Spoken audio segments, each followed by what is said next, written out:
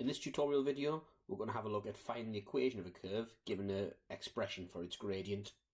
Such an equation is called a differential equation because simply it's an equation that has a differential in it. So it says the gradient of a curve is given by dy by dx equals 12 root x.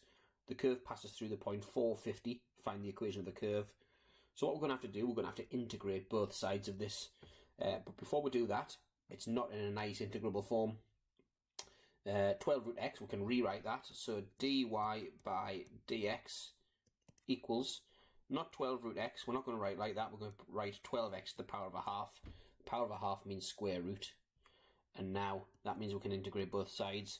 So that means that y equals the integral of 12x to the half dx. It's important that we say what we're integrating with respect to. So that tells us the dx tells us we're integrating the x's, which implies y equals, add 1 to the power, which gives us 3 over 2. So 12x to 3 over 2. Then we're going to divide by 3 over 2. However, we're going to take a little bit of a shortcut. Rather than writing over 3 over 2, which gets messy, we know that dividing by a fraction is the same as timesing by its reciprocal. So we're going to times by the reciprocal of 3 over 2, 2/3. And in an integration, we always have constant at the end, plus c.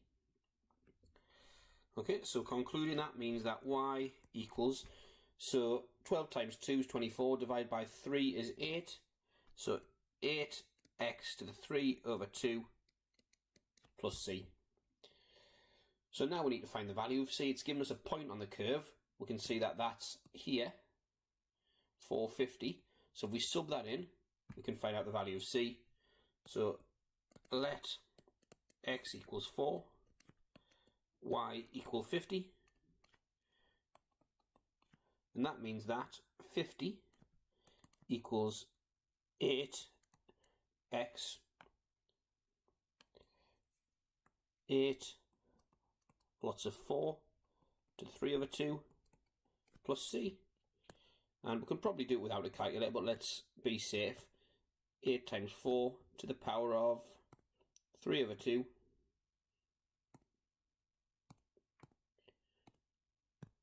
equals 64.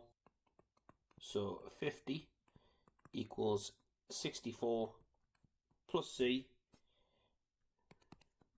which means that c equals minus 14. Therefore, y equals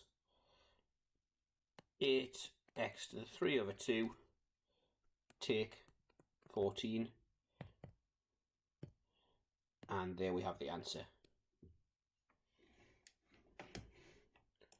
For more videos like this, go to alevelmathsrevision.com or subscribe to our YouTube channel.